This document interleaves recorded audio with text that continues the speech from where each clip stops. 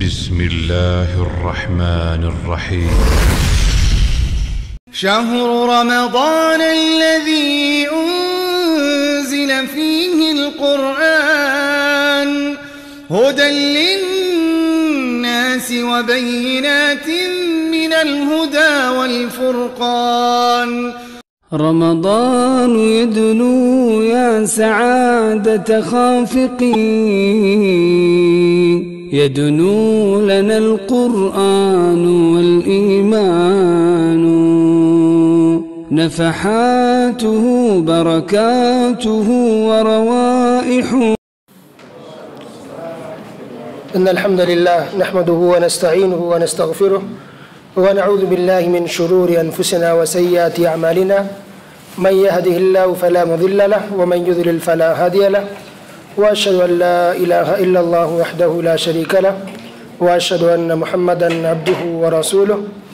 يا أيها الذين آمنوا اتقوا الله حق تقاته ولا تموتن إلا وأنتم مسلمون.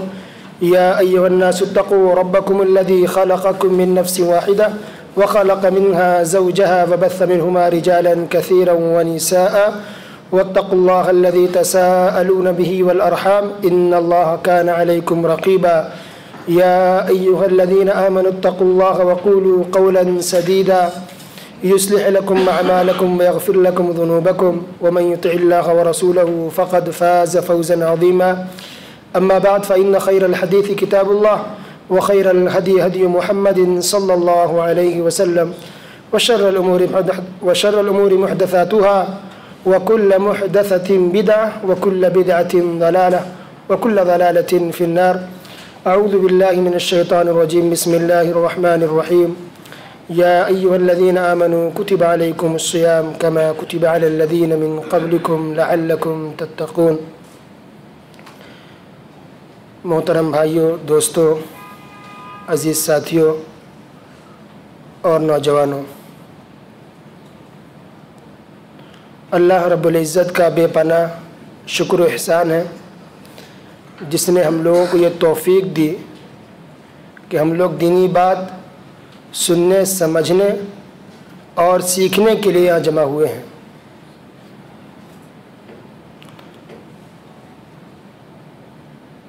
غرب الدیرہ جالیات کے اندر ہونے والا یہ پروگرام، جس میں مجھے جو موضوع دیا گیا اس کا اعلان بھی کر دیا گیا ہے، اور وہ ہے ماہ رمضان کے فضائل، اور یہ بھی کہا گیا کہ صرف آپ کو فضائل بیان کرنے، فضیلتیں بس۔ تو انشاءاللہ احکام، مسائل کی بات کو ہم ٹچ نہیں کریں گے، جو فضائل ہوں گے، جو فضیلتیں ہیں رمضان المبارک سے متعلق، صرف اسی بات پر گفتگو ہوگی انشاءاللہ، اس بات کا خیال رکھتے ہوئے کہ ساری حدیثیں انشاءاللہ فضیلت سے متعلق صحیح ہوں گی۔ اکثر حدیثیں صحیح بخاری، صحیح مسلم کے اندر موجود ہے، کچھ حدیثیں سنن کے اندر ہے، اور کچھ 2-3 حدیثیں آئیں گی ہمارے بیچ جو مسند امام احمد کے اندر ہے۔ تو ٹوٹل کی ٹوٹل حدیثیں صرف صحیح حدیثیں بیان کی جائے گی، کیونکہ عام طور پہ فضیلت سے متعلق لوگ لاپرواہی کے شکار ہوتے ہیں، یا آگے بڑھ کر کے ضعیف موضوع من گھڑت روایت بیان کر دیتے ہیں، جبکہ اس کی ہمیں چندہ ضرورت نہیں ہے۔ الحمدللہ کتاب و سنت کے اندر جو دلیلیں ہیں کسی بھی اعمال کو پیش کرنے کے لیے وہ کافی ہیں۔ صحیح حدیثوں کے اندر جو فضیلت آئی ہے رمضان کی یا روزے کی، وہ کافی ہمارے لیے، ہمیں ضرورت نہیں ہے کہ ہم ضعیف حدیثوں کو بیان کریں یا موضوع یا من گھڑت روایتوں کو بیان کریں۔ صحیح حدیثیں ہمارے لیے الحمدللہ کافی ہیں۔ اللہ رب العالمین نے ارشاد فرمایا سورہ بقرہ آیت نمبر 183، یا ایھا الذین آمنوا کتب علیکم الصیام کما کتب علی الذین من قبلکم، کہ اے مومنو تم پر روزے فرض کیے گئے ہیں اسی طرح جس طرح سے تم سے پہلے لوگوں پر فرض کیے گئے تھے۔ تو گویا روزہ یہ صرف ہمارے لیے نہیں ہے، پچھلی امت پر بھی روزے فرض کیے گئے تھے۔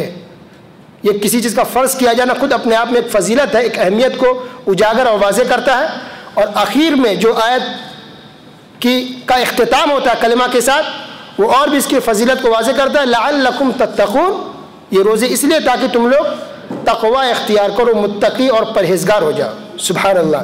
تو اس کی فضیلت بھی ہے، اس کا فائدہ بھی ہے کہ اصل مقصد اساس روزے کا ہے کہ ہماری زندگی میں تقوی اور پرہیزگاری آ جائے. اور کیا فضیلت ہے رمضان مبارک کی یا روزوں کی؟ آئیے ہم شروعات کرتے ہیں سحری سے، کیونکہ ہمارے روزوں کی شروعات سحری سے ہوتی ہے. سحری سے متعلق ایک روایت ہم آپ کے سامنے پیش کریں گے.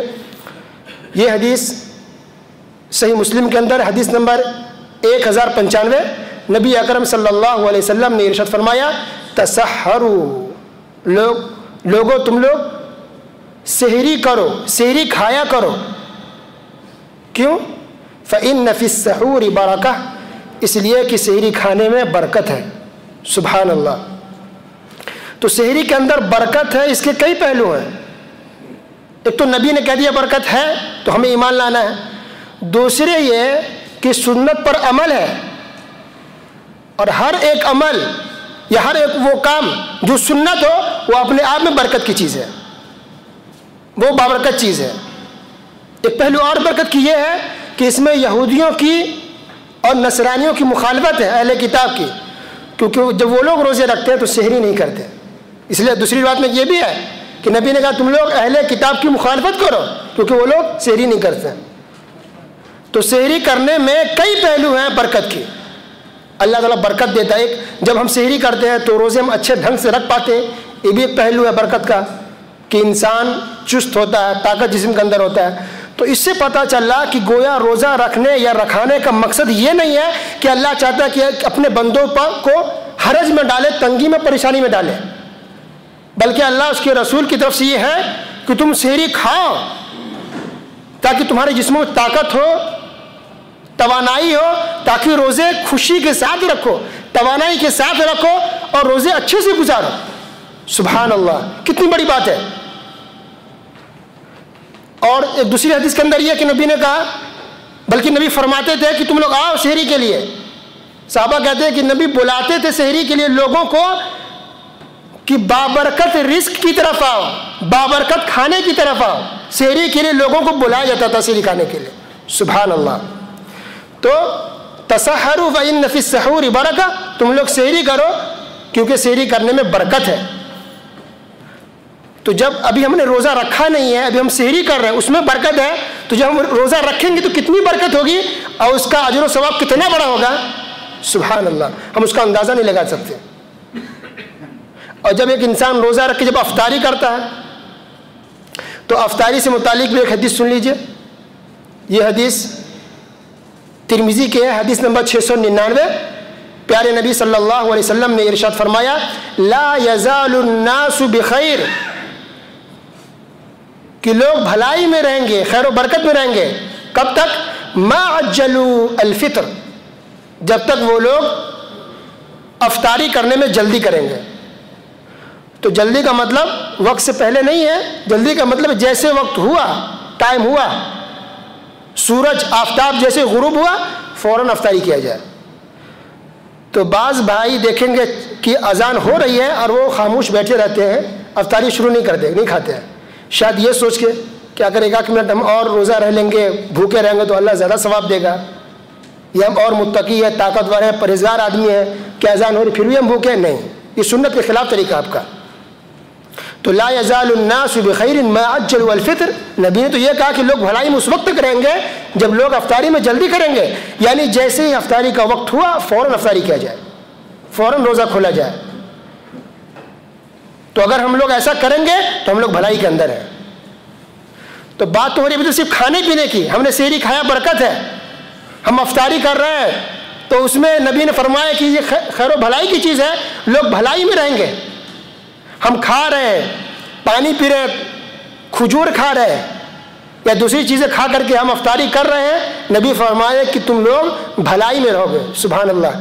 کیا یہ روزے کی اہمیت، اس کی فضیلت کو واضح نہیں کرتا؟ اللہ اکبر. تو روزے کی فضیلت کتنی بڑی ہے، اس سے ہم اندازہ لگا ہے کہ کھانے پینے کے بارے میں اتنی فضیلت آ رہی ہے. تو جو انسان روزہ رکھے گا اس کے لیے کیا اجر و ثواب ہوگا اور اللہ کیا کتنا بڑا انعام ہوگا.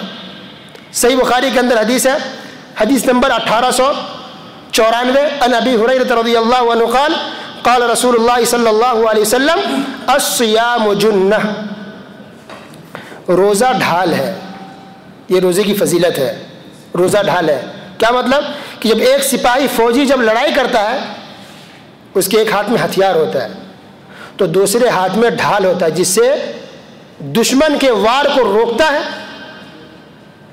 نقصان پہنچے والی چیز کو روکتا ہے، اس سے اپنے آپ کو بچاتا ہے. اسی طرح سے یہ روزہ ڈھال ہے کہ انسان اس سے گناہوں سے، فاحشات سے، منکرات سے بچتا ہے. اللہ اکبر. یہ روزہ ڈھال ہے کہ انسان اور گناہ کے بیچ میں روزہ دیوار ہے. فاحشات، منکرات اور بندے کے بیچ میں یہ ڈھال بنا ہوا ہے اور انسانوں کو گناہوں سے روک رہا ہے. اس لیے جب ہم تجربہ کرتے ہیں کہ جب ہم روزے کی حالت میں ہوتے ہیں تو ہمارے دماغ میں زیادہ برائی کی چیزیں نہیں آتی ہے. انسان اپنے آپ میں اچھا محسوس کرتا ہے، اپنے آپ کے اندر تقویٰ پرہیزگاری محسوس کرتا ہے، برائی کی طرف رغبت نہیں ہوتی زیادہ. الحمدللہ. اسی لیے جو لوگ جتنے زیادہ مالدار اور خوشحال ہوتے ہیں، اگر وہ دیندار اگر نہیں ہے تو اتنے ہی زیادہ وہ لوگ گنہگار، خطاکار اور برائی میں لت ہوتے ہیں. پتہ کیوں؟ کیونکہ وہ لوگ ہر طرح کی نعمتوں میں پلتے ہیں، ہر طرح کی نعمت انہیں میسر ہوتی ہے، خوب کھاتے پیتے ہیں، طرح طرح کے پھل ہوتے ہیں، طرح طرح کے کھانے پکوان ہوتے ہیں. تو جب انسان کے پیٹ میں زیادہ کھانے پینے کی چیزیں جاتی ہیں اور اچھی چیزیں انسان جب کھاتا ہے تو انسان کے اندر ایک تکبر، ایک گھمنڈ آتا ہے. انسان کا دل برائی کی طرف مائل ہوتا ہے، انسان فاحشات اور منکرات کی طرف آگے بڑھتا ہے. اللہ اکبر. تو زیادہ کھانا پینا انسان کو برائی کی طرف لے کے جاتا ہے. اس لیے ہم دیکھتے ہیں کہ جب انسان جب روزے کی حالت میں ہو، جب پیٹ خالی ہو، جب گلا سوکھا ہو، جب انسان بھوک اور پیاس میں ہو تو اس کو گناہوں کی فکر نہیں ہوتی ہے، وہ گناہوں سے انسان بچ جاتا ہے. اللہ اکبر. تو اسی لیے اللہ نے جو حکمت بتائی روزے کی، لعلکم تتقون، تاکہ تم لوگ متقی اور پرہیزگار ہو جاؤ. اس چیز کو ہر انسان تجربہ بھی کر سکتا ہے اور اس کو محسوس اور شعور بھی کر سکتا ہے.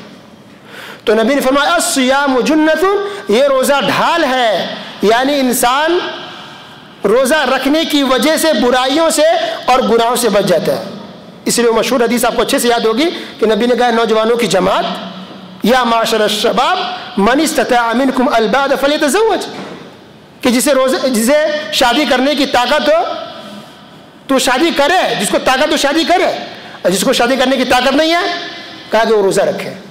تو روزہ خواہشات کو توڑتی ہے، خواہشات کو دباتی ہے، انسان کو کنٹرول میں رکھتی ہے، انسان کو گھیر کے رکھتی ہے، انسان کو بچا لیتی ہے گناہوں سے، اللہ اس کے رسول کی نافرمانی سے. سبحان اللہ. تو یہ روزے کی فضیلت ہوئی کہ روزہ رکھنے سے انسان گناہوں سے بچ جاتا ہے. اور یہ لمبی حدیث ہے، اسی حدیث کے اندر نبی نے آگے فرمایا والذی نفسی بیدہ، قسم ہے اس ذات کی جس کے ہاتھ میں میری جان ہے. کچھ لوگ ترجمہ کریں گے عام طور پہ جس کے قبضے قدرت میں میری جان ہے. بھائی کیا ضرورت ہے قبضے قدرت کہنے کی؟ کیا اللہ کا ہاتھ نہیں ہے؟ جب نبی کہہ رہا ہاتھ ہے، جب اللہ نے کہا بل یداہ مبسوطتان، اللہ کے دونوں ہاتھ کھلے ہوئے ہیں، جب قرآن میں کہ اللہ کے ہاتھ ہے، حدیث میں اللہ کے ہاتھ ہے، تو آپ کو ہاتھ کہنے میں کیا پریشانی ہو رہی ہے کہ ہاتھ کا ترجمہ قبضے قدرت سے کرتے؟ تو نبی نے کہا کہ قسم ہے اس ذات کی جس کے ہاتھ میں میری جان ہے، لا خلوف فم الصائم اطیب عند اللہ، کہ روزے دار کی منہ کی بو، روزے دار کی منہ کی مہک،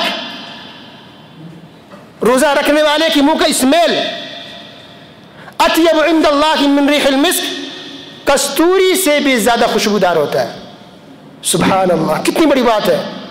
کستوری یعنی خوشبو کا نام ہے جو سب سے قیمتی اور سب سے بہتر خوشبو ہے اگر وہ اصلی ہو تو، جس کو ہم مشک بھی کہتے ہیں. تو کستوری سب سے مہنگی، سب سے مہنگا اور سب سے بہتر خوشبو ہے. نبی نے کہا کہ کستوری خوشبو سے بھی زیادہ، اطیب من ریح المسک،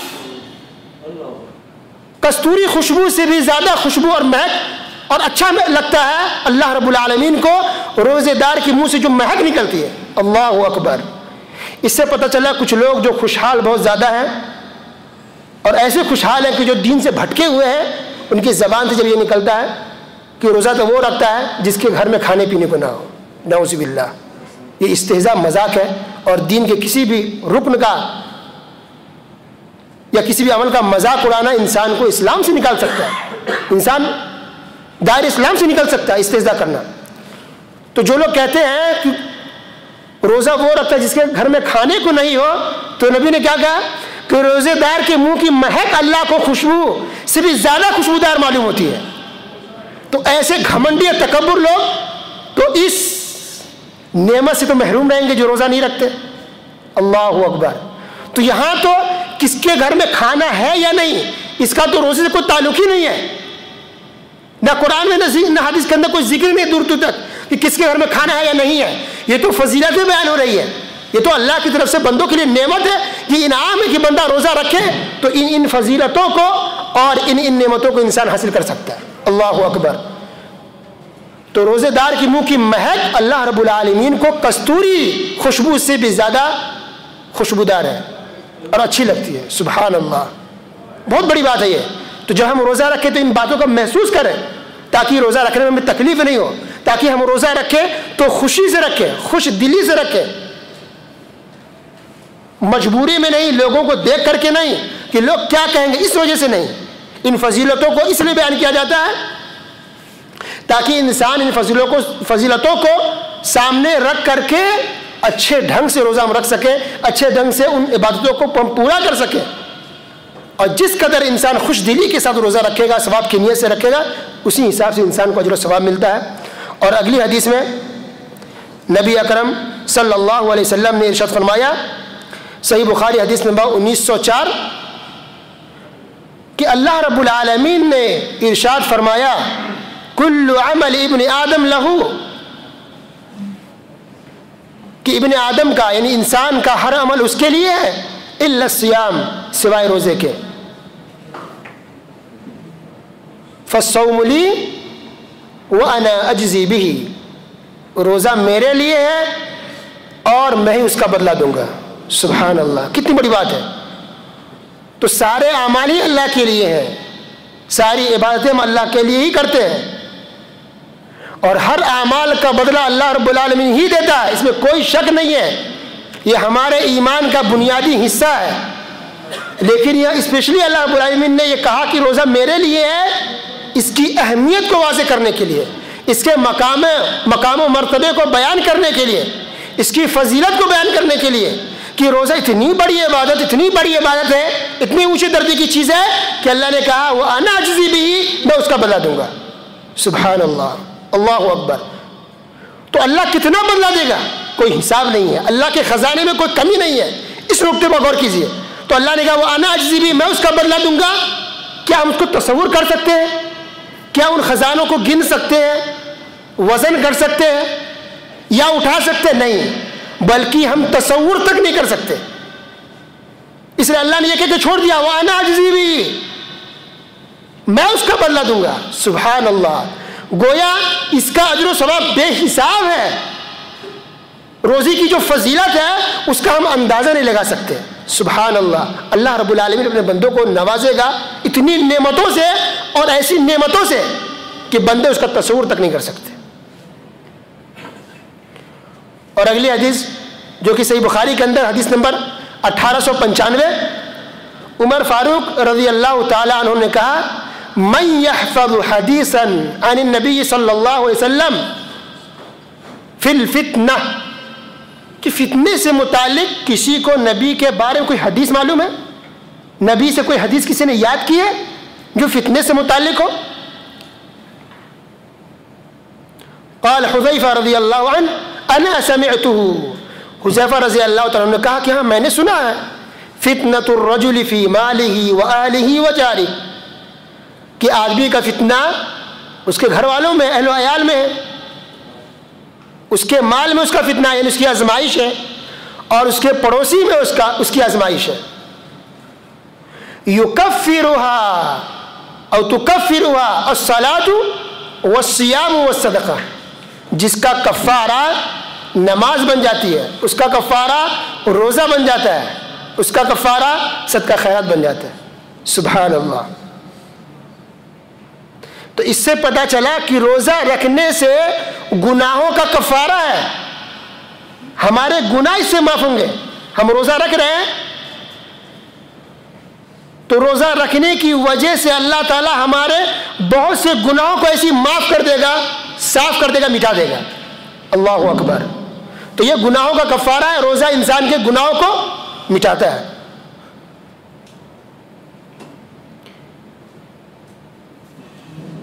اور اگر انسان کسی اور کو افطاری اگر کرا دے, کسی اور کو افطاری کرا دے, تو اس کا کیا اجر و ثواب, وہ بھی آپ کو معلوم ہے. ترمذی کی حدیث ہے, حدیث نمبر 807, عن سہل بن سعد رضی اللہ تعالی عنہ قال قال رسول اللہ صلی اللہ علیہ وسلم من فطر صائما,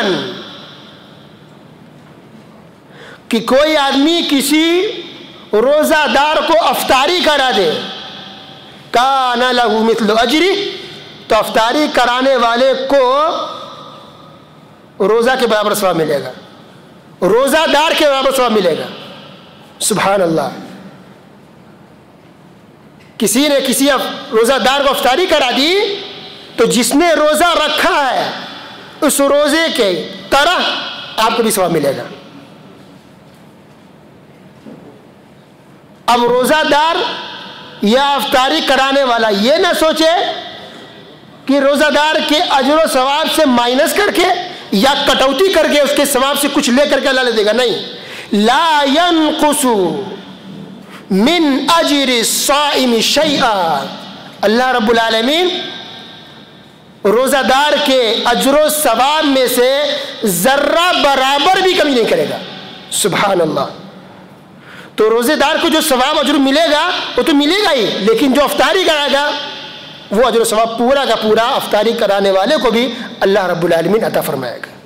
سبحان اللہ, کتنی بڑی بات ہے. تو گویا جس طرح سے روزہ رکھنے کی فضیلت اہمیت ہے, وہیں پر کسی کو افطاری کرنے کی بھی فضیلت ہے. کہ اگر آپ نے کسی کو افطاری کرا دیا, کسی کو بھی, تو روزہ کا ثواب کو حاصل ہو جائے گا. سبحان اللہ. اسی طرح روزہ دار کے لیے یہ بھی آپ کو اچھے سے معلوم ہے کہ روزہ دار کے لیے خاص گیٹ بنایا گیا ہے, خاص باب ہے جنت کے اندر, جس کا نام کیا ہے؟ باب الریان. ماشاء اللہ, سب کو یاد ہے. تو امام بخاری رحمۃ اللہ علیہ کتاب الصیام کے اندر ایک باب لگا دیا, عنوان لگا دیا ہے, باب الریان للصائمین, روزے داروں کے لیے ریان کا گیٹ, ریان نامی گیٹ. سبحان اللہ. اور پھر انہوں نے اس عنوان کے تحت حدیث ذکر کی کہ نبی اکرم صلی اللہ علیہ وسلم نے ارشاد فرمایا, ان فی الجنت بابا, کہ جنت کے اندر ایک گیٹ ہے, یقال لہ الریان, جس کو ریان کہا جاتا ہے. یدخل منہ الصائمون یوم القیامہ, بروز قیامت اس دروازے سے صرف روزے دار ہی داخل ہوں گے. اور پھر کہا جائے گا این الصائمون, روزے دار کہاں ہیں؟ روزے دار ماشاءاللہ خوشی کو اٹھ کھڑے ہوں گے. اسے کسی کو انعام یہاں پر ملے, اٹھ کھڑے ہوتے, آتے ہیں اسٹیج پر, اٹھ کھڑے ہوں گے, ماشاءاللہ چلو ہمارا نمبر آ گیا, ہماری باری آ گئی, آگے بڑھیں گے, داخل ہوتے چلے جائیں گے. یہاں تک کہ سب سے آخری بندہ ہوگا روزے دار, وہ بھی داخل ہو جائے گا. جب سب داخل ہو جائیں گے روزے دار, تو پھر اس دروازے کو بند کر دیا جائے گا. لا يدخل منه احد غیرهم, روزے دار کے علاوہ کوئی بھی دوسرا بندہ اس گیٹ سے داخل نہیں ہو سکتا. سبحان اللہ. یہ تکریم ہے, یہ عزت ہے, یہ احترام کے طور پہ یہ کیا گیا ہے, انعام کے طور پر اللہ رب العالمین کی طرف سے روزے داروں کے لیے. سبحان اللہ. اب سوال ہے کہ کیا روزے دار کے لیے ریان گیٹ تو ہے, اگر کوئی انسان نمازی ہو, آپ کہیں گے چلو روزہ تو ہم سال میں ایک بار رکھتے ہیں, اگر کوئی انسان نمازی ایک بار نماز پڑھ رہا ہے تو کیا نمازی کے لیے بھی کوئی گیٹ ہے؟ نمازی گیٹ, کوئی صدقہ خیرات کرتا ہے اس کے لیے کوئی گیٹ ہے, یا صرف ریان کے روزے دار کے لیے خاص ہے بس, باقی دوسری بات کے لیے کوئی گیٹ نہیں بنایا گیا ہے؟ ایسا کچھ ہے؟ سوال کر رہا ہوں میں آپ سے, کوئی دوسرا گیٹ ہے نمازی کے لیے, کوئی گیٹ بنایا گیا ہے؟ نہیں. کوئی کہہ رہا ہاں ایک بھی بندہ آپ میں سے؟ سب کہہ رہے نہیں. آپ سب کا جواب غلط. صحیح بخاری کی حدیث ہے, حدیث نمبر 1896, نبی اکرم صلی اللہ علیہ وسلم نے ارشاد فرمایا, فمن کان من اہل الصیام فمن کان من اہل الصلاۃ، جو نمازی ہوں گے دعی من باب الصلاۃ، تو نماز والے گیٹ سے ان کو بلایا جائے گا داخل ہونے کے لیے. ومن کان من اہل الجہاد، جو مجاہدین ہوں گے ان کو جہاد کے گیٹ سے داخل کیا جائے گا. ومن کان من اہل الصیام، جو روزے دار ہوں گے وہ روزہ والے گیٹ سے داخل ہوں گے. ومن کان من اہل الصدقہ، اور جو صدقہ خیرات کرنے والے ہوں گے دعی من باب الصدقہ، تو صدقہ والے گیٹ سے وہ داخل ہوں گے. یہ صحیح بخاری کی حدیث ہے. تو گویا نمازیوں کے لیے بھی اسپیشل گیٹ ہے، مجاہدین کے لیے بھی اسپیشل گیٹ ہے، صدقہ خیرات کرنے والوں کے لیے بھی الگ سے گیٹ ہے، اور روزہ دار کے لیے بھی ایک مخصوص اور اسپیشل گیٹ ہے. سبحان اللہ. یہ بندوں کے لیے الحمدللہ انعام ہے، اکرام ہے اللہ کی طرف سے. تو مجھے نہیں لگتا کہ کوئی انسان روزہ رکھے نماز نہ پڑھے، الا ماشاءاللہ جو جہالت میں ہو. کچھ لوگ مل جائیں گے جس کا دین سے دور دور تک تعلق نہیں ہوتا، ورنہ انسان جو روزہ رکھے گا وہ لازمی نماز پڑھے گا، کیونکہ روزے سے اوپر نماز ہے. نماز کا دوسرا رکن، اسلام کا دوسرا رکن نماز ہے. تو بغیر نماز کے تو کوئی مسلمان تصور ہی نہیں کر سکتے وہ مسلمان ہے اور ہم مسلمان ہو کر کے زندگی گزار رہے ہیں اور ہم نماز نہ پڑھیں. تو یہ انعام ہے مومنین کے لیے، مسلمان کے لیے، جو نماز کی پابندی کرتے، روزے کی پابندی کرتے، صدقہ خیرات کی پابندی کرتے، تو ان لوگوں کے لیے اسپیشل گیٹ بنایا گیا الحمدللہ. اسی طرح صحیح بخاری کی یہ حدیث نمبر 1904، للصائم فرحتان، روزے دار کے لیے دو مقام ہے خوشی کا. یفرح اذا افطر، بندہ اس وقت خوش ہوتا ہے جب افطاری کرتا ہے. حالانکہ مجھے پانی آتا ہے تو کیا خوشی ملتی ہے انسان کو. ابھی ہم لوگ انشاءاللہ بھی تجربہ کرنے والے ہیں، اس کو محسوس کرنے والے ہیں رمضان میں. تو خوشی کا وہ موقع ہوگا.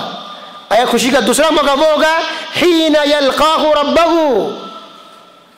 بصیامہ، اپنے روزے کے بدلے جو اجر و ثواب ملے گا اللہ سے ملاقات کرے گا، اس وقت انسان بہت زیادہ خوش ہوگا، روزہ دار خوش ہوگا.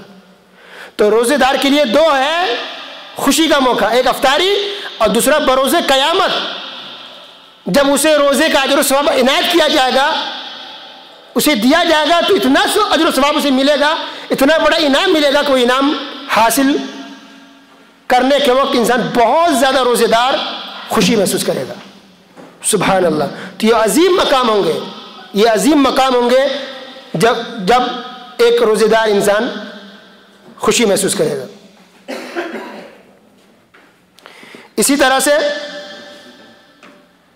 اگر کوئی انسان سوچے کہ اتنا زیادہ جو ثواب ہے روزہ کا یا روزے دار کا، لیکن ہمارے ساتھ تو شیطان ہے، شیطان تو دشمن ہے انسان کا، اور اس کو نیک اعمال تو کرنے دے گا ہی نہیں. تو ایسی بات نہیں ہے. اللہ رب العالمین نے ایک ماحول بنا دیا ہے رمضان کے اندر. یہ ہر رمضان ایک ماحول بناتا ہے، پرامن ماحول، تاکہ یہ بندے اجر و ثواب کو حاصل کر سکے. کیا ماحول ہے؟ اذا جاء شہر رمضان، جب رمضان مبارک کا مہینہ آتا ہے. یہ بھی حدیث صحیح بخاری صحیح مسلم کے اندر ہے کتاب الصیام، کہ نبی صلی اللہ علیہ وسلم نے ارشاد فرمایا کہ جب رمضان مبارک کا مہینہ آتا ہے فتحت ابواب الجنہ، جنت کے دروازے کھول دیے جاتے ہیں. سبحان اللہ. اور بعض روایت میں فتحت ابواب السماء، آسمان کے دروازے کھول دیے جاتے ہیں. تو پتہ چل رہا کہ جنت کے دروازے بھی کھلتے ہیں اور آسمان کے دروازے بھی کھلتے ہیں. وغلقت ابواب جہنم، اور جہنم کے سارے دروازے بند کر دیے جاتے ہیں. وسلسلت الشیاطین، اور شیطانوں کو جکڑ دیا جاتا ہے. اللہ اکبر. تو یہ پرامن ماحول نہیں ہوا؟ آج ہم معاشرے میں، سماج میں کب ہم محسوس کریں جب چور کو، ڈاکوؤں کو، فسادیوں کو، لٹیروں کو جیل میں بند کر دیا جائے، سب خوشی محسوس کریں گے۔ اللہ رب العالمین شیطانوں کو جکڑ دیتا ہے، باندھ دیتا ہے، تاکہ ہمارے مومن بندوں کو، مسلمانوں کو بہکائے نہیں۔ یہ اجر و ثواب ہے، اس کو حاصل کرنے میں بیچارے پیچھے نہ رہ سکے، اس کے بیچ میں یہ رکاوٹ نہ بنے۔ تو کتنا بڑا اللہ سے انعام ہے کہ اللہ شیطانوں کو جکڑ دیتا ہے۔ اب بعض بات میں یہ ہے صفت الشیاطین، شیطانوں کو جکڑ دیا جاتا ہے، تقریباً ایک ہی معنی کہ باندھ دیا جاتا ہے، شیطانوں کو جکڑ دیا جاتا ہے۔ اور بعض روایت میں یہ ہے کہ مردود، سرکش شیطانوں کو، تو سرکش ہو یا دوسرے بھی شیطان ہو، اس کو باندھ دیا جاتا ہے، جکڑ دیا جاتا ہے، تاکہ یہ مومن بندوں کو، مسلمانوں کو نہ بہکائے۔ تو کتنی بڑی بات ہے الحمدللہ، اس کے باوجود بھی اگر کوئی انسان اس کی خیر و برکت کو حاصل نہ کر پائے، اس کو اجر و ثواب کو حاصل نہ کر پائے، اور اچھے ڈھنگ سے اگر روزہ نہ رکھ پائے، تو کتنی بڑی اس کی بد نصیبی ہوگی۔ تو بہت سے لوگ سوال کرتے ہیں کہ جب شیطان کو جکڑ دیا جاتا ہے، باندھ دیا جاتا ہے، تو پھر بھی کچھ لوگ ایسے جو روزے نہیں رکھتے یا نماز کی پابندی نہیں کرتے، ایسا کیوں؟ تو ایسا اس لیے ہے کیونکہ ایسا انسان خود شیطان ہے، ایسا انسان خود شیطان ہے۔ وہ دین سے اتنا دور ہے، اس کے دل پر اس قدر سیاہی لگ گئی ہے، دھبے لگ گئے ہیں کہ شیطان کے جکڑنے کے باوجود بھی وہ دین کی طرف نہیں آ پا رہا ہے۔ وہ گناہوں میں اتنا لت پت تھا رمضان سے پہلے کہ شیطانوں کے بند جانے کے باوجود بھی وہ بھلائی اور خیر و برکت کی طرف نہیں آ پا رہا ہے۔ یہ ایسے ہی جیسے اگر گاڑی آپ چلا رہے ہوں اور ریس دینا اگر آپ چھوڑ دیں، کلچ نہ دبائیں، تو کیا گاڑی فوراً رک جائے گی؟ نہیں رکے گی، پھر بھی کچھ دور تک جائے گی وہ۔ اسی طرح سے وہ انسان ہے جو بہت زیادہ گناہ میں لت پت ہوتا ہے، اپنے دامن کو سیاہ کر کے رکھتا ہے، گناہوں کے گڑھے میں ڈوبا ہوا اور گرا ہوا ہوتا ہے، تو شیطان بندھ جاتے ہیں، پھر بھی وہ اپنے سیاہ کاریوں پر، اپنے برے اعمال پر وہ اٹکا رہ جاتا، پھنسا رہ جاتا، نکل نہیں پاتا۔ اللہ اکبر۔ تو اس کی بد نصیبی ہے، ورنہ یہ حدیث اپنی جو بالکل پرفیکٹ حدیث ہے کہ شیطانوں کو باندھ دیا جاتا ہے، جکڑ دیا جاتا ہے۔ یہ پورا موقع ہے مسلمانوں کے لیے، مومنین مردوں کے لیے اور مومنہ عورتوں کے لیے، تو اچھے ڈھنگ سے وہ روزہ رکھیں اور رمضان کے خیر و برکات کو اور اجر و ثواب کو حاصل کر سکیں۔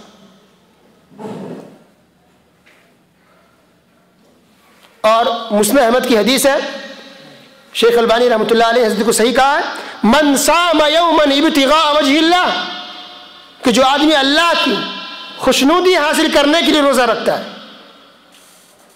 من صام ابتغاء وجہ اللہ، کہ جو آدمی اللہ کو راضی کرنے کے لیے، اللہ کی خوشنودی حاصل کرنے کے لیے روزہ رکھتا ہے، ختم لہ بہ دخل الجنہ، کہ ایسے آدمی کا خاتمہ جنت میں داخلے کے ذریعے ہوتا ہے۔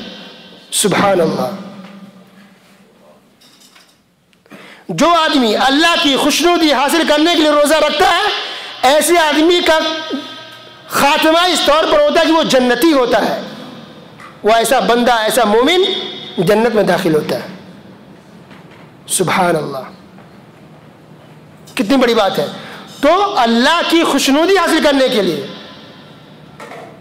جو انسان روزہ رکھے گا، اس کے لیے اجر و ثواب ہے، اس کے لیے برکتیں ہیں۔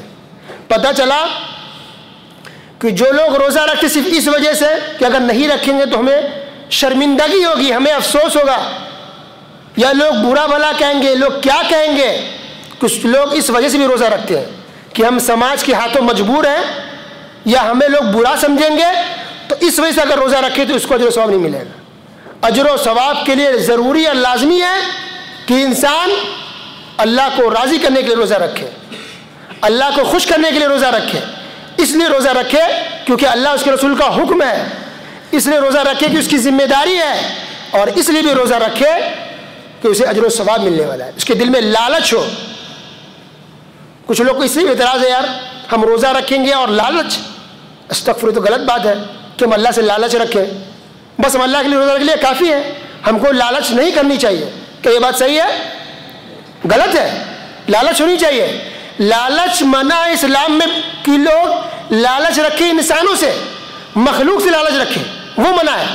لیکن ایک انسان اللہ رب العالمین سے لالچ رکھے، اس سے امید رکھے، تو یہ مذموم چیز نہیں ہے بلکہ یہ اچھی چیز ہے. کیا دلیل ہے اس کی؟ اس کی دلیل سب سے بڑی یہ ہے من صام رمضان ایمانا و احتسابا، کہ جو آدمی ثواب کی نیت سے ایمان و یقین کے ساتھ احتساباً، کیا مطلب احتساباً؟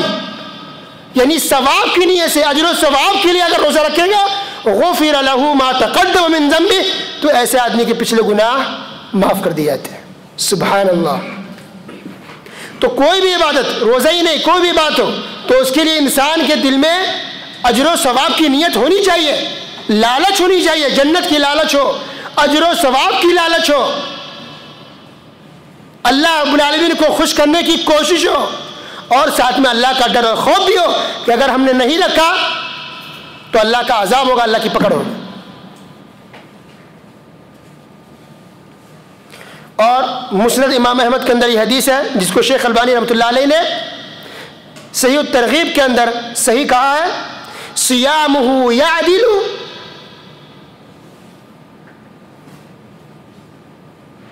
کہ رمضان کا روزہ رکھنے کا اجر و ثواب صیام 10 اشہر 10 مہینے کے روزہ رکھنے کے برابر ہے. سبحان اللہ. یہ حدیث صحیح ہے. رمضان کا آپ نے روزہ رکھا تو اس کا ثواب کیا ہے کہ 1 مہینے کا روزہ 10 مہینے کے 10 مہینے کے روزے کے برابر ہے. اللہ اکبر. کتنی بڑی بات ہے. سوچئے کہ ہم 1 مہینے روزے رکھیں تو اس کے بدلے رب العالمین 10 مہینے کے روزے کے برابر ثواب دے دیں. اور دوسری حدیث جو مشہور ہے نبی صلی اللہ علیہ وسلم کی کہ جس نے رمضان کے روزے رکھے اور اس کے بعد شوال کے 6 روزے رکھ لیے، من صام رمضان ثم اتبعه 6 من شوال، تو اس کا ثواب کیا ہے کہ گویا کہ اس نے پورا سال روزہ رکھ لیا. اللہ اکبر. تو یہ تو کم سے کم ہے کہ اتنا تو انشاءاللہ ملے گا، لیکن اللہ رب العالمین سے بھی زیادہ بڑھا کر کے دیتا ہے. نیکیوں کا اللہ تعالیٰ بدلہ بڑھا کر کے 7 گنا دیتا ہے، 700 گنا دیتا ہے، یا اس سے بھی زیادہ دیتا ہے. اللہ اکبر. انسان کی جتنی نیت اچھی ہوگی، جتنا خوشی کے ساتھ، جتنا ایمان کے ساتھ، یقین کے ساتھ، اجر و ثواب کی نیت سے اللہ کو راضی خوش کرنے کے لیے اخلاص کے ساتھ انسان اگر روزہ رکھے گا، اسی حساب سے انسان کا اجر و ثواب بڑھتا چلا جائے گا. اور ہم جتنی بھی عبادت کرتے ہیں، تمام عبادتوں میں روزہ ایک ایسی واحد عبادت ہے جس میں کم سے کم ریاکاری کا خطرہ ہے. پتہ ہے یہ روزہ ایسی واحد عبادت ہے جس میں کم سے کم ریاکار یعنی دکھاوا، شہرت، نام، نمود. بہت سے لوگ عبادت کرتے ہیں دکھانے کے لیے، صدقہ کر رہے ہیں دکھانے کے لیے کہ یہ مالدار ہے، نماز پڑھے دکھانے کے لیے، لوگ سمجھے نمازی ہے، حج کرنے جاتے ہیں. سب نے، کچھ لوگ، کسی کی ہم نیت پر حملہ نہیں کر سکتے، اللہ سب کی عبادتوں کو قبول فرمائے، آمین یا رب العالمین. لیکن کچھ لوگ ایسے ہیں واقعی کہ جو عمرہ کرنے جاتے ہیں دکھانے کے لیے، پرچار کرتے ہیں. لیکن روزہ ایسی بات ہے جس میں ریاکاری، دکھاوے کا کم سے کم خطرہ ہے. پتہ ہے کیوں؟ کیونکہ ہم روزہ رکھے ہوئے ہیں. اس کا تعلق ہے انسان کے کھانے پینے سے رکنے سے، کہ انسان نہ کھائے پیے.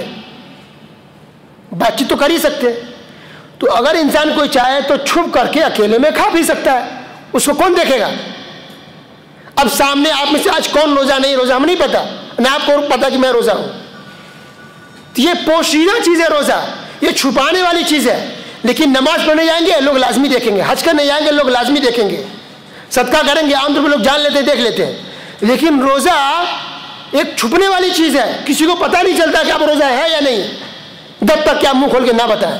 ہاں رمضان کا مہینہ پتہ کہ روزہ انسان ہوگا روزے سے، لیکن اگر کوئی چاہے تو اکیلے میں جا کے کھا سکتا ہے، پانی پی سکتا ہے، جا کر کے جوس پی سکتا ہے، کھا پی سکتا ہے، کسی کو کانوں کان خبر تک نہیں ہوگی، اور انسان کھا پی سکتا ہے لیکن پھر بھی نہیں کھاتا ہے. اللہ اکبر. اور رات کی تنہائی، رات میں تو روزے ہوتے نہیں، دن میں روزے رکھے جاتے ہیں. لیکن دن میں اگر انسان گھر کے اندر ہو، کمرے میں ہو، تنہا ہو، تنہا ہو، اکیلے میں ہو، پانی موجود ہے، جوس موجود ہے، دودھ موجود ہے, انسان پی سکتا ہے لیکن نہیں پیتا, صرف اللہ رب العالمین کی وجہ سے. اللہ اکبر. اللہ کا خوف اور اللہ کا ڈر انسان کو کھانے پینے سے روکتا ہے. سلاجے میں موجود ہے کھانے پینے کی اشیاء اور چیزیں, پھر بھی نہیں کھاتا. اللہ کا ڈر, اللہ کا خوف ہے. اور اسی طرح سے اجر و ثواب کی امید ہے کہ ہم یہ روزہ رکھیں, کتنی بڑی عبادت ہے, کتنا بڑا اس کا اجر و ثواب ہے. اللہ اکبر. تو یہ اس عبادت کے اندر, روزے کے اندر بہت زیادہ اخلاص پایا جاتا ہے. اللہ رب العالمین سب کو اخلاص کے ساتھ روزہ رکھنے کی توفیق عطا فرمائے. آمین یا رب العالمین. اگلی حدیث یہ بھی صحیح بخاری کے اندر ہے, حدیث نمبر 1902. عبداللہ بن عباس رضی اللہ تعالیٰ عنہ کہتے ہیں کہ نبی اکرم صلی اللہ علیہ وسلم نیکی میں, بھلائیوں میں بہت زیادہ سخی فیاض تھے, سخاوت کرتے تھے. لیکن رمضان کے مہینے میں ان کی سخاوت اور بھی زیادہ بڑھ جاتی تھی. اور رمضان میں بھی حین یلقاہ جبریل, جب جبرائیل علیہ السلام سے ملاقات کے لیے آتے تھے تو نبی اکرم پوری دنیا میں لوگوں میں سب سے زیادہ سخی ہو جاتے تھے. اللہ اکبر. کان اجود بالخیر من الریح المرسلہ. اللہ اکبر. من الریح المرسلہ, کھلے ہوئے ہوا, کھلی ہوا, تیز و تند ہوا سے بھی زیادہ نبی اکرم صلی اللہ علیہ وسلم سخاوت کرتے تھے. اللہ اکبر. تو من الریح المرسلہ, کھلی ہوا, اس ہوا کو کہتے ہیں جو بارش سے پہلے ہوا چلتی ہے. بارش سے پہلے جو ایک ہوا چلتی ہے جو تیز ہوتی ہے, اس میں ایک نمی بھی ہوتی ہے, تیز ہوتی ہے, اس ہوا کو ریح المرسلہ کہا جاتا ہے. تو اس ہوا کے اندر تیزی بھی ہوتی ہے اور ہوا اچھی بھی لگتی ہے. تو اس ہوا سے بھی زیادہ نبی اکرم صلی اللہ علیہ وسلم سخی اور فیاض ہوتے تھے, سخاوت کرتے تھے نیکی اور بھلائی کے کاموں میں, صدقہ خیرات کرنے میں. اللہ اکبر. سبحان اللہ. تو گویا اس سخاوت اور فیاضی کی وجہ سے رمضان کی اہمیت و فضیلت بھی ثابت ہو رہی ہے. اور یہ معاملہ کب ہوتا تھا؟ رمضان کے مہینے میں. اور جبرائیل علیہ السلام روزانہ ملاقات کے لیے آتے تھے رمضان کے,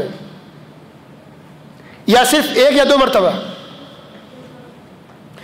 بہت سے لوگ یہ سمجھتے ہیں کہ جبرائیل علیہ السلام رمضان میں صرف 1 سے 2 مرتبہ آتے ہیں, دورہ کرا کے چلے گئے. نہیں, 1 سے 2 مرتبہ یعنی 2 مرتبہ دورہ کرا گیا.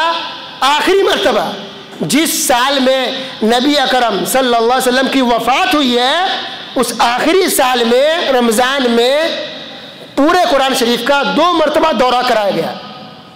یہ لیکن جہاں تک ملاقات کی بات ہے تو جبرائیل علیہ السلام روزانہ آتے تھے ملاقات کے لیے, اور نبی اکرم صلی اللہ علیہ وسلم قرآن شریف سناتے تھے, ان کو دورہ کراتے تھے.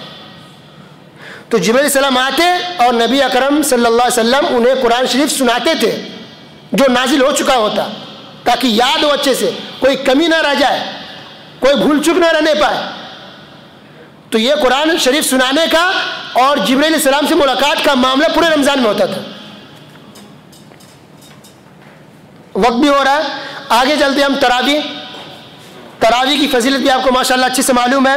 صحیح بخاری کی حدیث ہے, حدیث نمبر 2009. من قام رمضان ایمانا و احتسابا, کہ جو آدمی رمضان میں قیام کرے, قیام سے مراد تراویح, یہ حدیث میں تراویح کا لفظ نہیں آیا ہے, قیام اللیل کہا گیا ہے, لیکن بعد میں اس کو تراویح کا نام دیا گیا ہے. تو جو آدمی رمضان میں قیام کرے یا تراویح کی نماز پڑھے ایمان و یقین کے ساتھ, احتساباً, اجر و ثواب کے لیے. اللہ اکبر. یہاں بھی دیکھیے کہ اجر و ثواب کی نیت سے دل میں لالچ ہونی چاہیے کہ بندہ اپنے رب سے لالچ کرے. تو یہ صوفیوں کا عقیدہ ہے کہ جب ہم عبادت کریں گے تو اللہ سے استغفر اللہ, ہم اللہ سے لالچ کیسے کر سکتے ہیں, اور ان عبادت کے بدلے ہم اللہ سے لالچ کیسے کریں گے, ہم بدلہ چاہیں گے اللہ سے, نعوذ باللہ. تو ہم بندوں سے بدلہ چاہتے ہیں کہ ہم نے آپ کو قرضہ دیا, آپ کا میں نے ہیلپ کیا, تو ابھی ہمارا ہیلپ کے بدلے میں تم اللہ کی عبادت کر رہے ہیں بدلے میں, یہ صحیح نہیں ہے. تو یہ عقیدہ صوفیوں کا ہے, سلف صالحین کا یہ عقیدہ نہیں ہے. تو ہم عبادت کریں, ہم بدلے کی امید اللہ سے رکھیں, یہ اچھی بات ہے. تو نبی نے کہا کہ جو آدمی قیام اللیل کرے, تراویح پڑھے احتساباً, ثواب کی نیت سے, تو اگر انسان بدلے کی یا لالچ انسان اگر اپنے رب سے نہ کرے تو پتہ ہے جس زمین پر چل رہے وہی تو اللہ کا دیا ہوا ہے. اگر ہمیں لالچ دل میں اگر نہیں ہے تو ہم تو ایک بالش زمین میں ہمیں ٹکنے کے لیے کھڑے رہنے کے لیے ایک بالش زمین نہیں ملے گی, کیونکہ ساری زمین اللہ کی. اور چھپانے کے لیے چھت نہ ملے. اور ہمارے سینوں میں دھڑکنے والا دل یہ بھی اللہ رب العالمین کا دیا ہوا. ہمارے جسم کے اندر روح یہ بھی اللہ رب العالمین کا ہے. تو ہمارے پاس تو کچھ نہیں بچے گا, ہمارا وجود ختم ہو جائے گا. تو ہم تو اللہ رب العالمین کے احسانوں پہلے دبے ہوئے ہیں. ہر ایک چیز اللہ رب العالمین کی دی ہوئی ہے. تو بہرحال جو آدمی ثواب کے نیت سے نماز تراویح پڑھے اس کی فضیلت یہ ہے, نبی نے فرمایا غفر لہ ما تقدم من ذنبہ, کہ اس کے پچھلے گناہ معاف کر دیے جاتے ہیں. سبحان اللہ. اور اسی مہینے میں لیلۃ القدر ہے, شب قدر ہے, جس کے بارے میں مکمل صورت ہے سورۃ القدر. انا انزلناہ فی لیلۃ القدر وما ادراک ما لیلۃ القدر لیلۃ القدر خیر من الف شہر. سبحان اللہ. تو شب قدر کی فضیلت یہ ہے کہ 1000 مہینوں سے بہتر ہے. اور 1000 مہینہ ہوتا ہے کتنے سال کا؟ 83 سال 4 مہینے. تو آپ نے ایک رات عبادت کی, اگر آپ کو شب قدر مل گئی تو گویا آپ نے 83 سال 4 مہینے آپ نے عبادت کی. اللہ اکبر. شاید ہمیں وہ عمر ملے نہ ملے. اور اس آیت سے بھی پتہ چل رہا کہ قرآن شریف کا نزول شب قدر میں ہوا, یعنی رمضان المبارک میں ہوا ہے. اللہ رب العالمین نے قرآن مجید کو لوح محفوظ سے آسمانی دنیا پر پورے مکمل قرآن کو اتارا, اور پھر اس آسمان سے تھوڑا تھوڑا 1 آیت 2 آیت 1 سورت 2 سورتیں ضرورت کے مطابق تھوڑا تھوڑا کر کے اللہ رب العالمین نے قرآن شریف کو اتارا. تو زمین پر پورا قرآن شریف کو اترنے میں کتنے سال لگے؟ 23 سال لگے. تنزل الملائکۃ والروح فیہا, شب قدر میں فرشتے آتے ہیں اور روح آتے ہیں. فرشتے آتے ہیں شب قدر میں اور روح آتے ہیں, یعنی قبرستان سے روح اٹھ کے آتی ہے. بہت سے لوگ سمجھتے ہیں فرشتے تو ہو گیا روح, تو بہت سے لوگ سمجھتے ہیں قبرستان سے جو ہمارے آباء و اجداد کا جو انتقال ہو چکا ان کی روحیں آتی ہیں. اور بہت سے لوگ یہ عقیدہ رکھتے ہیں شب بارات جو بھی آنے والا ہے تو مردوں کی روحیں آتی ہیں, ان کی آتمائیں گھر پہ آتی ہیں, بھٹکتی ہیں. تو اس لیے کھلاؤ شب بارات میں, کیونکہ ان کی روح آ رہی ہے, ان کو شانتی ملے گی, سکون ملے گا. تو کیا یہ صحیح ہے؟ غلط ہے. روح سے مراد یہاں فرشتے ہیں. فرشتے مطلب جبرائیل علیہ السلام ہے. تو یہاں جبرائیل علیہ السلام کو اللہ نے روح کہا ہے. جبرائیل علیہ السلام کو یہاں روح کہا گیا ہے. جبرائیل السلام ہے, کسی انسان کی روح واپس نہیں آتی ہے. یہ تو ہندوؤں کا عقیدہ ہے, لیکن مسلمانوں کا عقیدہ ہے کہ اچھا ہو یا برا کسی کی آتما نہیں بھٹکتی, کسی کی روح دنیا میں واپس نہیں آتی. دوسری بات یہ سمجھ میں آ رہی اس آیت سے کہ اگرچہ وحی کا سلسلہ ختم ہو گیا لیکن آج بھی جبرائیل علیہ السلام اس زمین پر تشریف لاتے ہیں. سبحان اللہ. بات صحیح ہے کہ نہیں؟ تنزل الملائکۃ والروح, جبرائیل علیہ السلام آج بھی تشریف لا رہے ہیں. سبحان اللہ. اب یہ خوش نصیبی کی بات ہے کہ انسان کون شب قدر کی فضیلتوں کو حاصل کرنے کے لیے محنت اور کوشش کرتا ہے. آگے چلتے ہیں ہم. اس رمضان کے مہینے میں بہت سے لوگوں کو جہنم سے آزادی ملتی ہے. کیا حدیث ہے؟ دلیل یہ ہے ترمذی کی حدیث نمبر 682, ان ابی ہریرہ رضی اللہ عنہ قال قال رسول اللہ صلی اللہ علیہ وسلم ینادی مناد, ایک آواز دینے والا آسمان سے آواز دیتا ہے, یا باغی الخیر اقبل, اے خیر کے چاہنے والے آگے بڑھ, و یا باغی الشر اقصر, اے برائی کے چاہنے والے رک جا, اب تو بس کر, ٹھہر جا, تھم جا. وَلِلَّهِ عُتَقَاء مِنَ النَّارِ, اور جہنم سے بہت سے لوگوں کو آزاد کیا جاتا ہے. وَذَلِكَ كُلُّ لَيْلَةٍ, اور یہ معاملہ رمضان کی ہر رات میں ہوتا ہے. سبحان اللہ. تو رمضان مبارک کی ہر رات میں جہنم سے بہت سے لوگوں کو آزاد کرایا جاتا ہے. اور کس وقت؟ صرف رمضان میں ہر رات, رمضان کی ہر راتوں کو اللہ آزاد کرتا ہے. اس کے علاوہ کوئی اور وقت ہے رمضان میں جس وقت اللہ آزاد کرتا ہو جہنم سے لوگوں کو, یا نہیں بس رات ہے؟ سوال جواب یہ ہے کہ اور بھی ہے اس کے علاوہ. کیا ہے؟ افطاری کا وقت. یہ مسند احمد کی حدیث ہے. شیخ البانی رحمۃ اللہ علیہ نے صحیح ترغیب کے اندر اس حدیث کو صحیح کہا ہے. نبی اکرم صلی اللہ علیہ وسلم نے ارشاد فرمایا للہ عز وجل عند کل فطر اتقاء, کہ اللہ رب العالمین افطاری کے وقت بھی بہت سے لوگوں کو جہنم سے آزاد کرتا ہے. سبحان اللہ, کتنی بڑی بات ہو گئی. یہ حدیث صحیح ہے. وقت بھی ختم ہو رہا ہے, آگے چلتے ہیں ہم کہ رمضان میں عمرہ بھی کرنا چاہیے. کیا ثواب ہے اس کا؟ ماشاء اللہ حج کا ثواب ملتا ہے. اور کوئی فضیلت؟ ماشاء اللہ ماشاء اللہ, بہت بڑی بات ہے. یہ حدیث بھی صحیح ہے, صحیح بخاری حدیث نمبر 1784. اللہ کے رسول صلی اللہ علیہ وسلم نے ایک انصاری عورت سے کہا. پورا واقعہ اصل میں اس طرح ہے کہ جب نبی اکرم صلی اللہ علیہ وسلم حج کے لیے تشریف لے جا رہے تھے تو ایک عورت بیچاری حج پر نہیں جا پا رہی تھی. نبی نے کہا کیوں نہیں جا رہی ہو؟ کہا کہ میرے پاس 2 ہی جانور تھے, ایک تو میرے شوہر میرا بیٹا اس کے ساتھ جا رہا ہے, ایک بچا ہوا ہے جو ہمارے گھر کی ضرورت کے لیے ہے. تو نبی نے کہا کوئی بات نہیں ہے, اداس مت ہو. اذا جاء رمضان, جب رمضان آئے فاعتمری فیہ, تو رمضان میں تم عمرہ کر لینا. فإن عمرة فیہ, اس لیے کہ رمضان میں عمرہ کرنا تعدیل حجتاً, حج کے برابر ہے. اللہ اکبر. اور صحیح مسلم کی روایت میں یہ ہے حجت معی, میرے ساتھ حج کرنے کے برابر. یہ صحیح مسلم کی روایت ہے, صحیح مسلم کا الفاظ ہے. اللہ اکبر.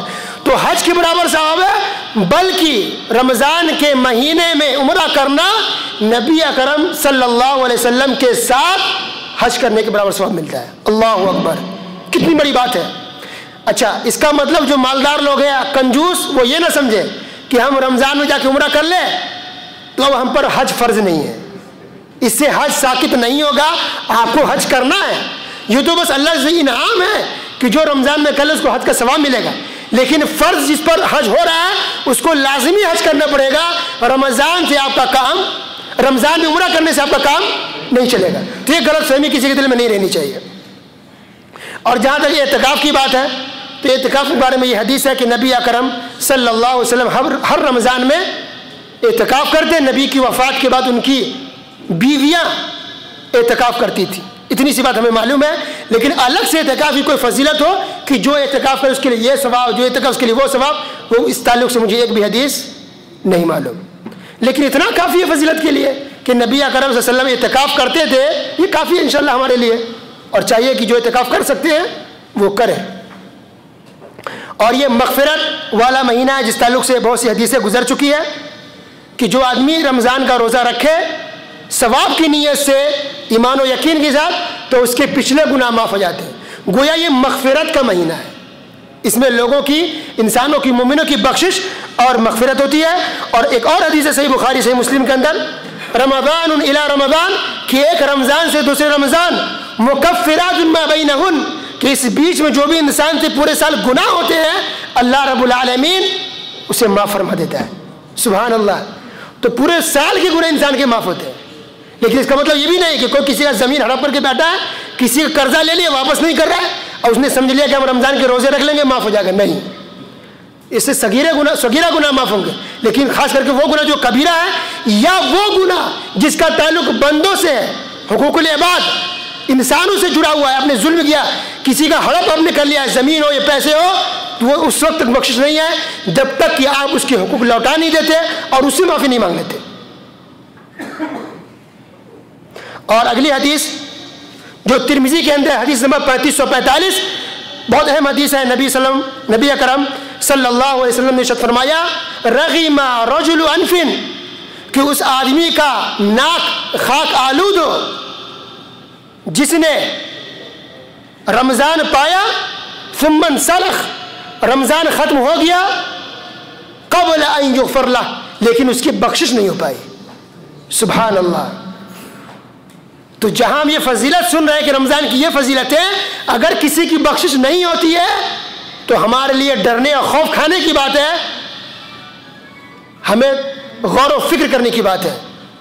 اور بھی اگلی حدیث ہے جس سے آپ کو اس بات کا اندازہ ہوگا, لیکن اس سے پہلے ایک حدیث کہ روزے ہمارے لیے سفارش بھی کریں گے. کیا حدیث ہے؟ اس کی دلیل مسند امام احمد کے اندر ہے. شیخ البانی رحمۃ اللہ علیہ نے اس حدیث کو صحیح کہا ہے. الصیام والقرآن یشفعان، کہ قرآن اور روزہ انسان کے لیے سفارش کرے گا. اللہ اکبر. للعبد یوم القیامہ، بروز قیامت. یقول الصیام، روزہ کہے گا اے رب، اے میرے رب، منعتہ الطعام والشہوات بالنہار، کہ میں نے اس آدمی کو دن میں کھانے پینے سے روکا، نفسانی خواہشات سے روکا.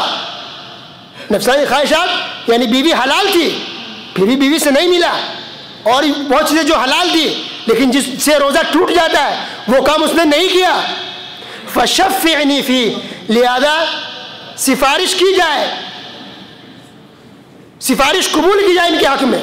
اور قرآن بھی اسی طرح کہے گا کہ میں نے اس کو رات میں جگا کے رکھا، اس نے پڑھا مجھے، سفارش اللہ قبول فرما. فیشفعان، تو نبی اکرم صلی اللہ علیہ وسلم نے کہا کہ ایسے آدمی کے حق میں سفارش قبول کی جائے گی اور اس کو بخش دیا جائے گا. سبحان اللہ. تو ہم روزہ رکھیں گے، روزہ ہمارے لیے سفارش کرے گا. اب کہے گا بھائی روزہ یہ تو انسان تو نہیں، بولے گا کیسے؟ تو اللہ رب العالمین نے جس طرح ہمیں زبان دیا ہے، اللہ رب العالمین اس بات پر بھی قادر ہے کہ وہ روزے کو بھی زبان دے دے، یا جو بھی اس کی کیفیت ہوگی روزہ بھی بولے گا، اعمال بھی بولیں گے، بہت سی چیزیں بولے گی.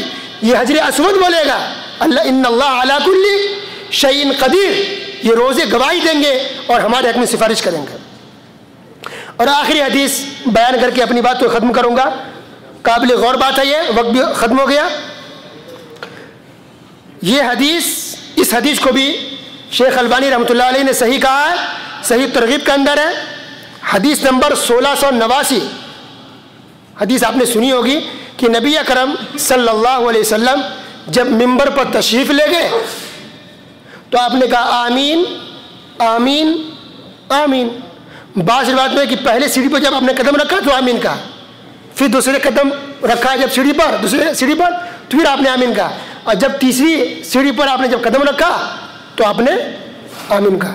صحابہ نے پوچھا اللہ کے رسول یہ کیا ماجرا، آپ نے 3 مرتبہ آپ نے آمین آمین کہا. 3 باتیں تھیں جس میں سے ایک کا تعلق ہمارے موضوع سے ہے، تو ہم صرف ایک بات بیان کریں گے.